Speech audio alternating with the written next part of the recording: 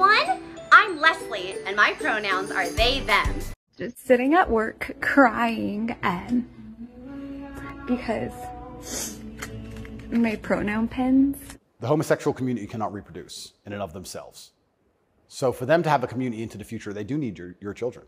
Hey everybody, I'm Brad Polumbo, and welcome back to Damage Control, my new podcast where we are reclaiming the LGBT community from the insane leftists who have taken it over. I'm flying solo today, and we're going to tackle a new emerging threat to free speech from within the LGBT movement, woke TikToks, and some right-wing BS that needs calling out from the likes of Matt Walsh and Andrew Tate. If you're new here, settle in, hit that like button, subscribe, comment, yada yada yada, and let's get into it. So up first, I've got to tell you guys about this crazy story I covered for the New York Post this week, where apparently a plurality of millennials now believe that misgendering should be illegal.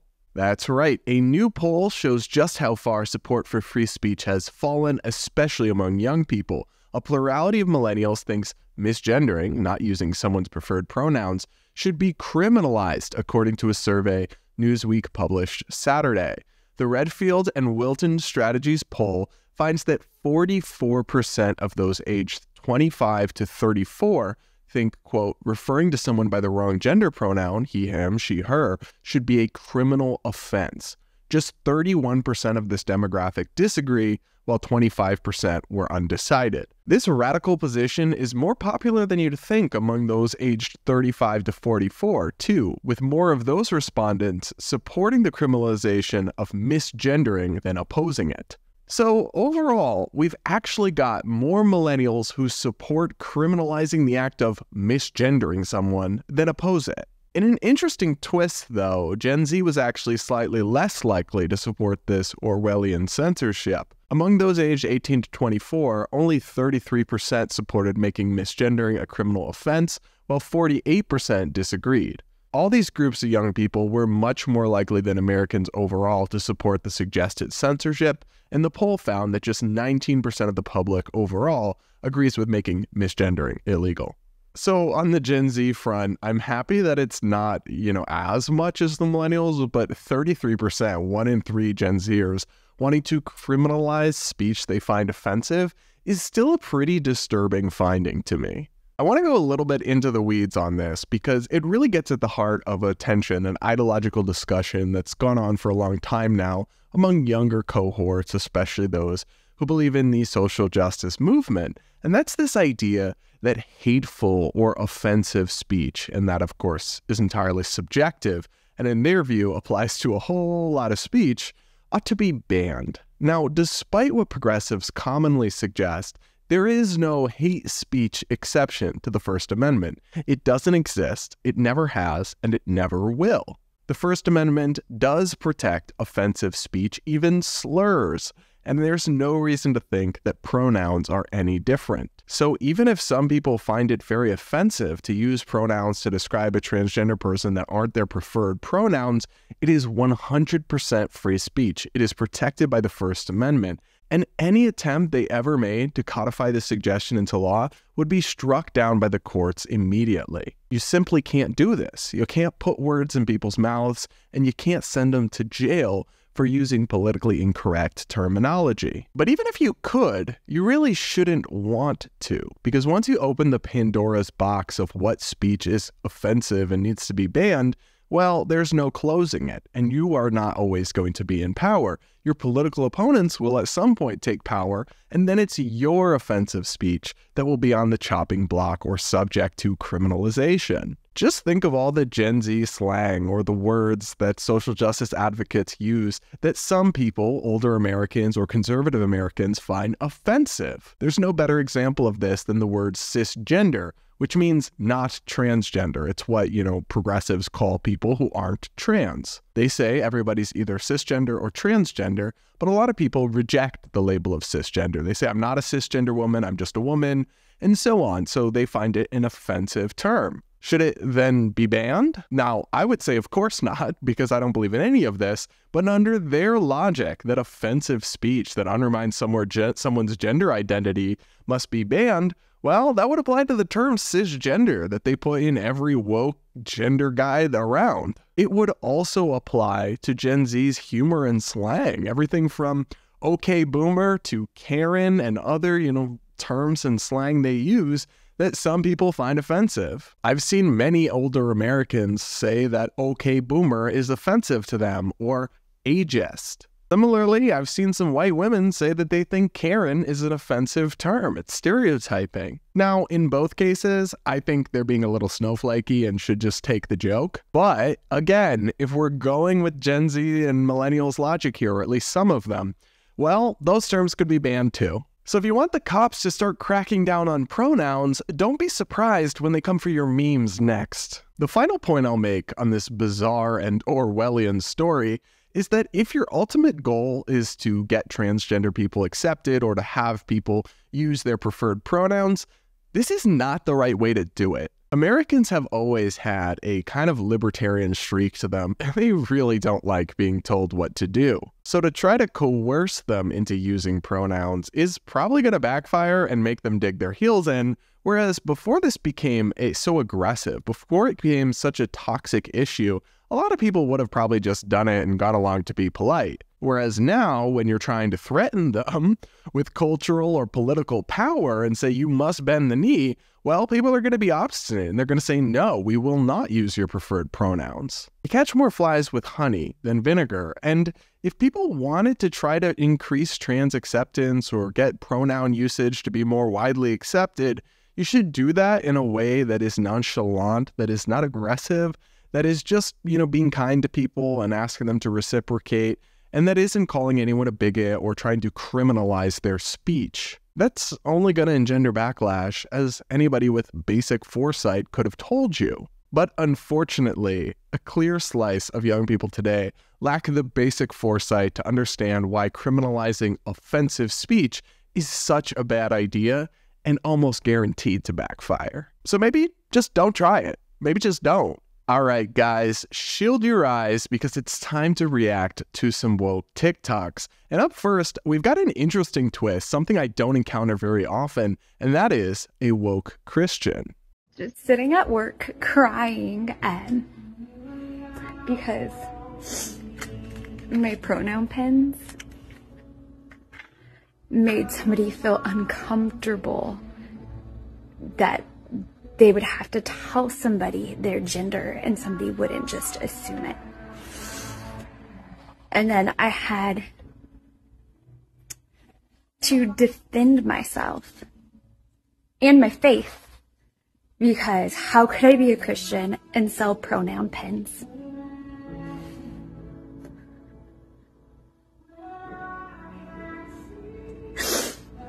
And explained that the pronoun pens, like she, her.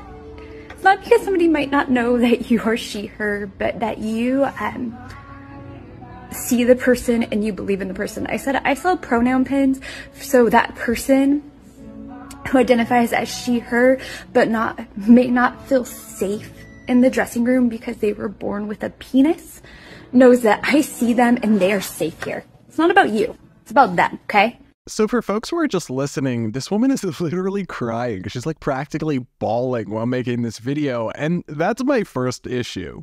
I don't really care if she wants to sell silly pronoun pins. I certainly wouldn't wear one, but whatever. But you lack the basic emotional resilience and functioning of an adult if somebody simply questioning you about why you're selling a particular item puts you into literal tears, a literal emotional breakdown that you post on the internet. Which, by the way, is a weird trend. Like, maybe you should talk to your therapist about this instead of TikTok. But for a grown adult to be reduced to tears over something like this, to me just shows how infantilizing and how fragile people in this movement can be.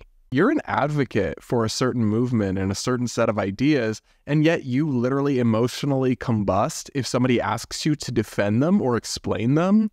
Since when is it a crime to ask somebody why they believe the things they believe or why they have a certain belief in accordance with their faith or not?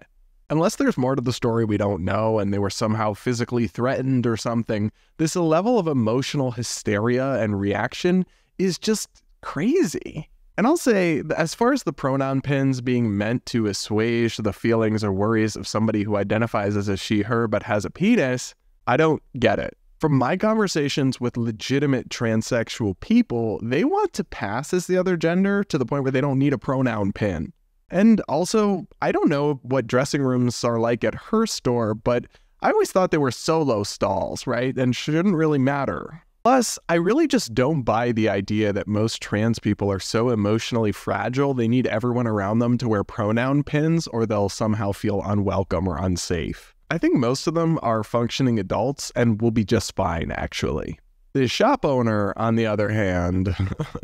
Up next, we've got a clip from Charles Barkley that went viral on TikTok. Take a look.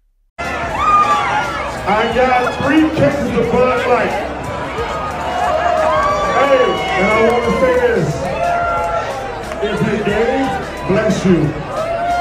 If you're transgender, bless you. And if you have a problem with that, Wow, what a stunning and brave statement, Charles. Look, I like Charles Barkley on some things. He makes some good points sometimes, but this is just kind of cringe. I don't really care about the whole Bud Light boycott fiasco one way or another. I really don't have strong feelings on it.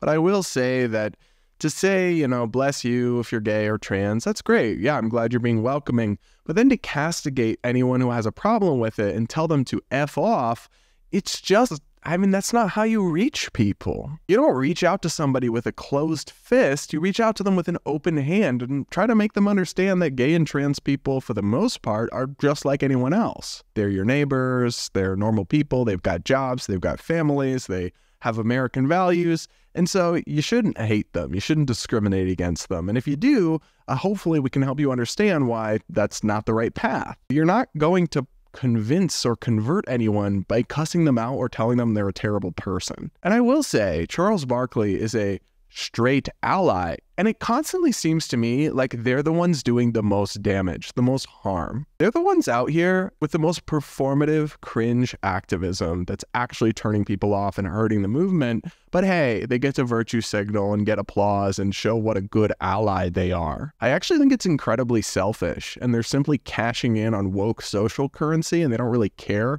if they're actually helping acceptance or not. So I'm just asking allies like Charles Barkley to please just shut up. Just stop talking about this. You're not helping. Up next, we've got a TikTok of somebody pushing non-binary pronouns to young children through ventriloquy. Hi everyone! Hi everyone! I'm Leslie, and my pronouns are they, them.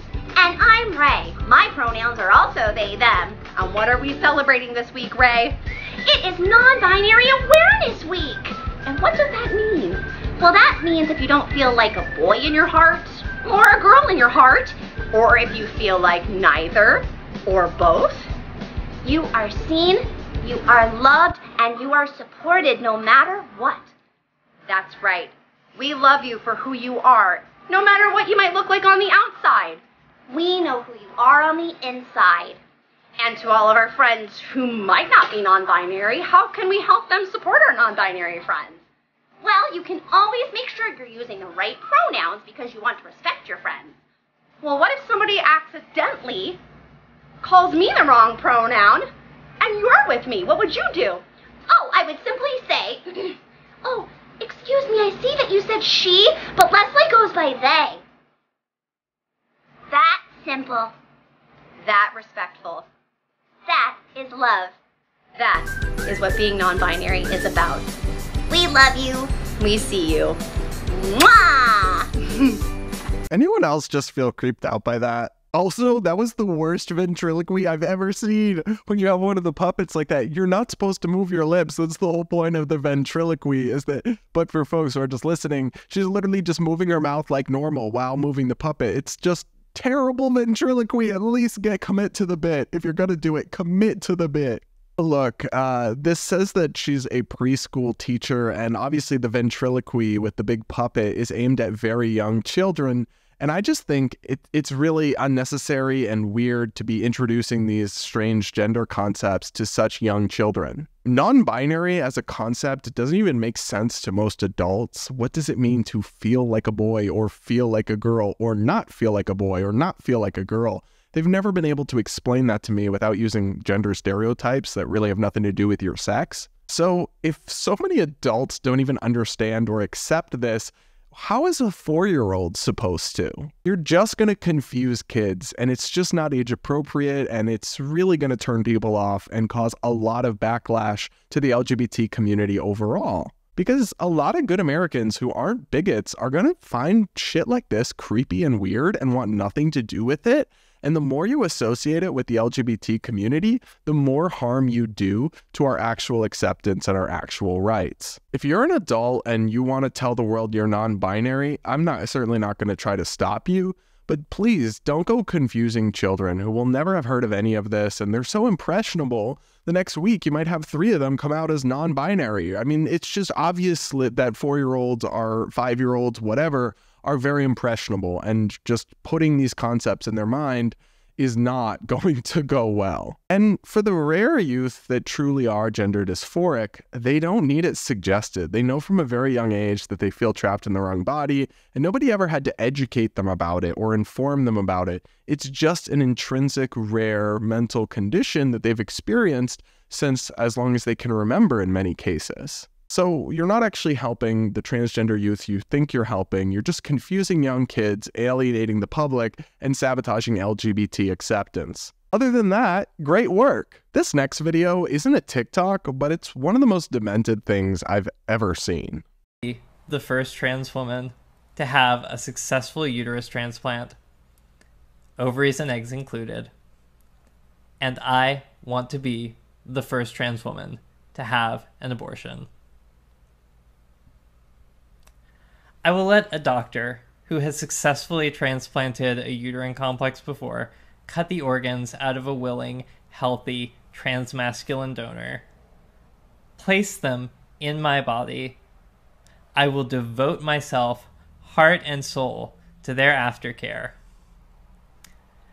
I will have as much gay sex as it takes, with as many trans women as it takes, and let the transphobes and homophobes scratch their heads, wondering what to make of it.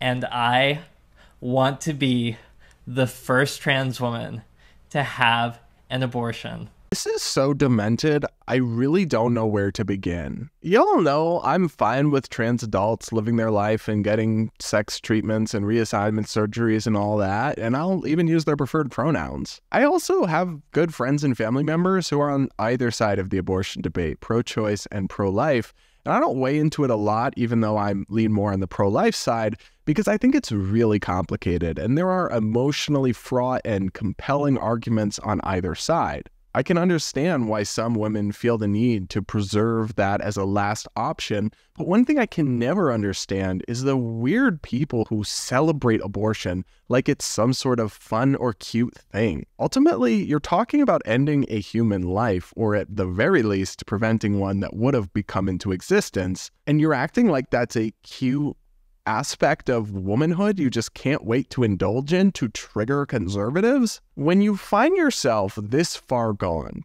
taking this kind of extreme rhetoric or position just to thumb your nose at the other side, that's a good sign that you've fallen into the grips of reverse polarization and tribalism, and that you're no longer actually thinking for yourself or doing what's right, but you're simply doing whatever you think will piss off the people you hate the most. It's not a logical or moral way to go through life.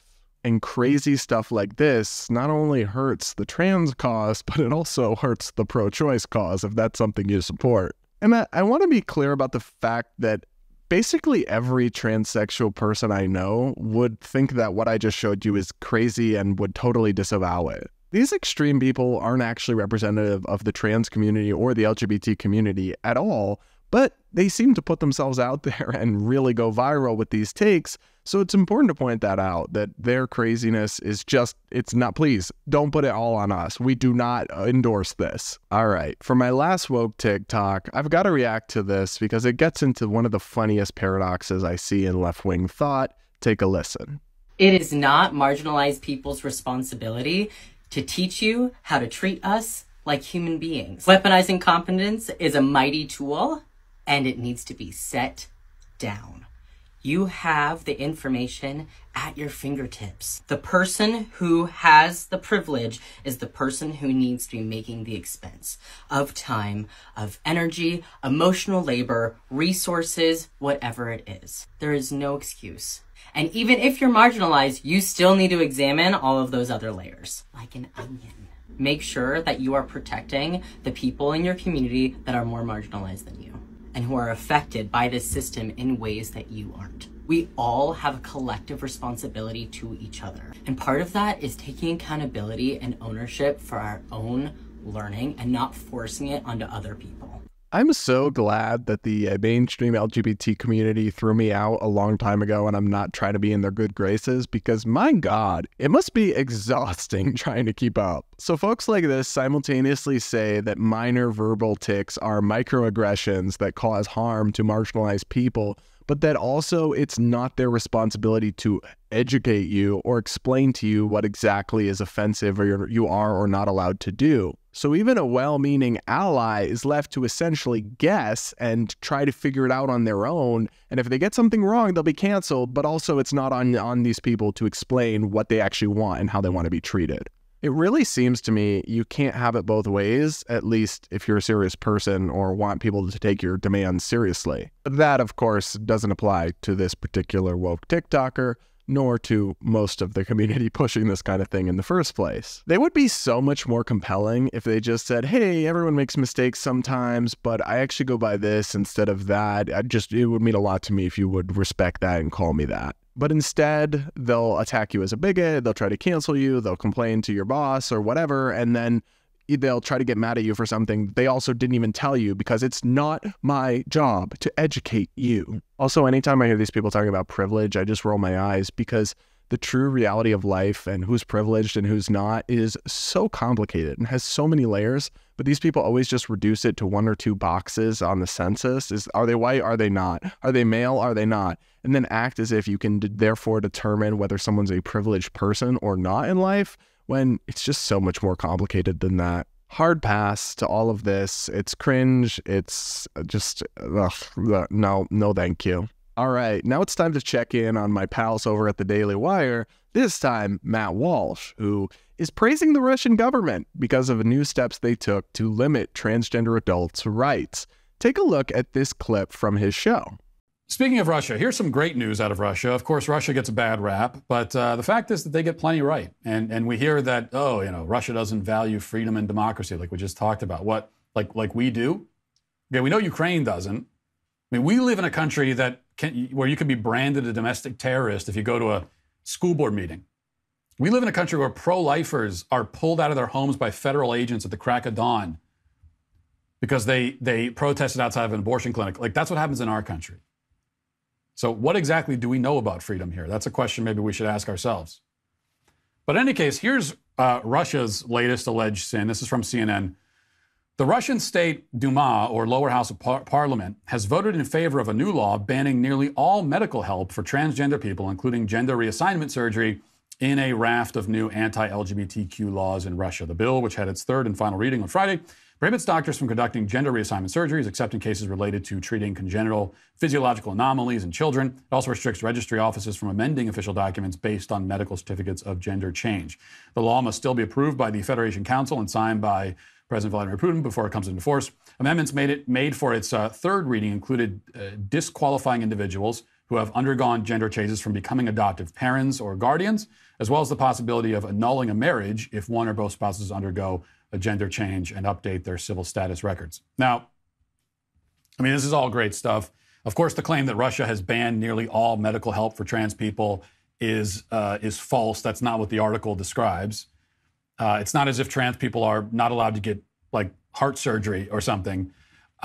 what they have banned or are trying to ban is sexual mutilation of people of all ages, which is exactly the correct thing to do. I don't know about you guys, but I'm old enough to remember when conservatives were patriots who loved America and who didn't basically say that, paint a false moral equivalency between Russia and America. Oh, Russia has a bad rap. Yeah, maybe because it's an authoritarian country. This wishy-washy bullshit, this false equivalency conflates the US, which, yeah, we certainly have our problems, but it conflates us with an oligarchical, authoritarian regime that slaughters innocents, that assassinates its political opponents, that suppresses minority religions and religious freedom, and that suppresses speech and only allows state-run media.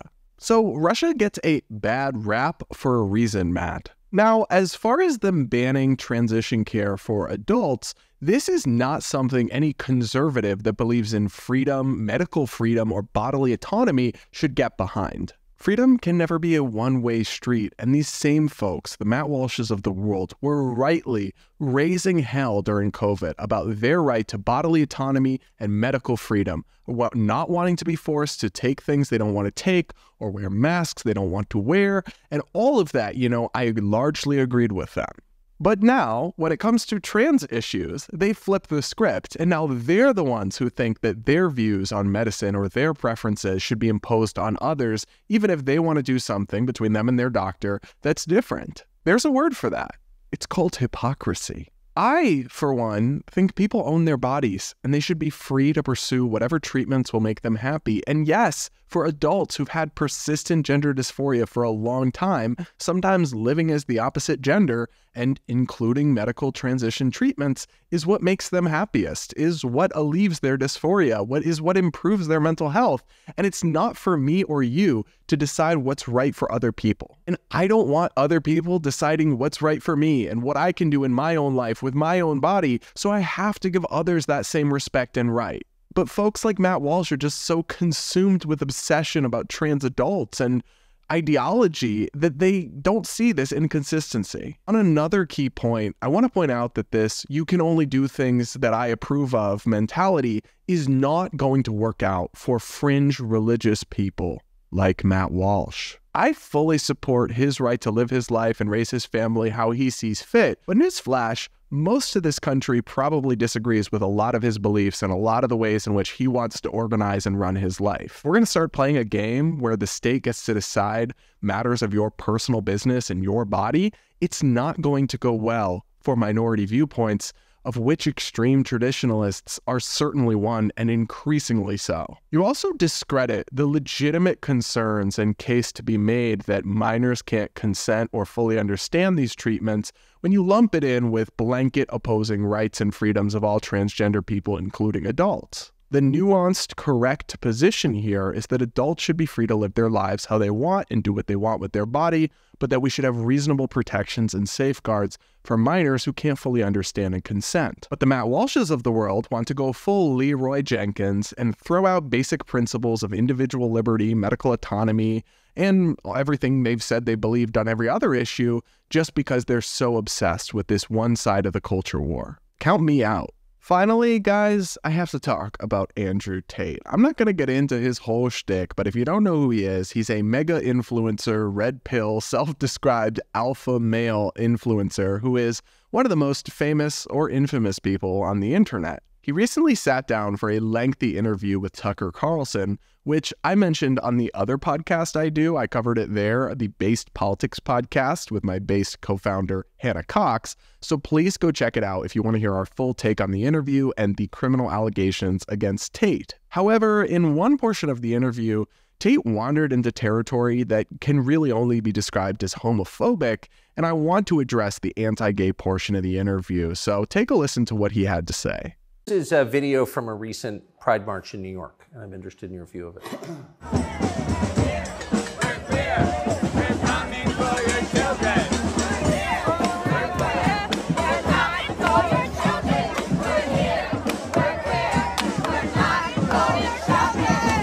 So I have a few points on this. The first point is that it is an unfortunate reality, and I'm not going to be called a bigot. I'm going to talk about the reality that the homosexual community cannot reproduce in and of themselves. So for them to have a community into the future, they do need your children. That's how they think. For there to be a homosexual community in 100 years from now, they need straight people's kids, because only straight people have children. So they're telling the truth. That's the first thing. They mean what they say.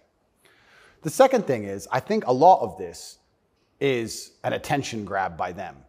I think they are slightly disappointed in how tolerant many people actually are. I have no problem with gay people. I don't care. I'm gay. Cool. I want to get married. Fine. I'm going to wave my dick in your kid's face. Wait a second.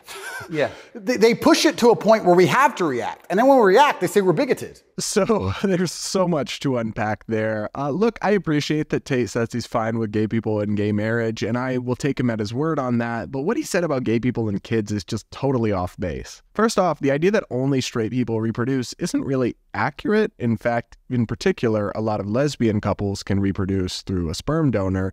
And then some gay couples reproduce through a surrogate, but of course, and adoption.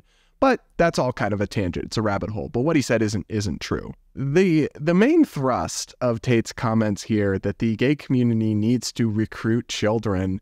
And I know they played that one terrible video from a New York City Pride parade, but I already roasted that, and that's not representative whatsoever of the gay community at large.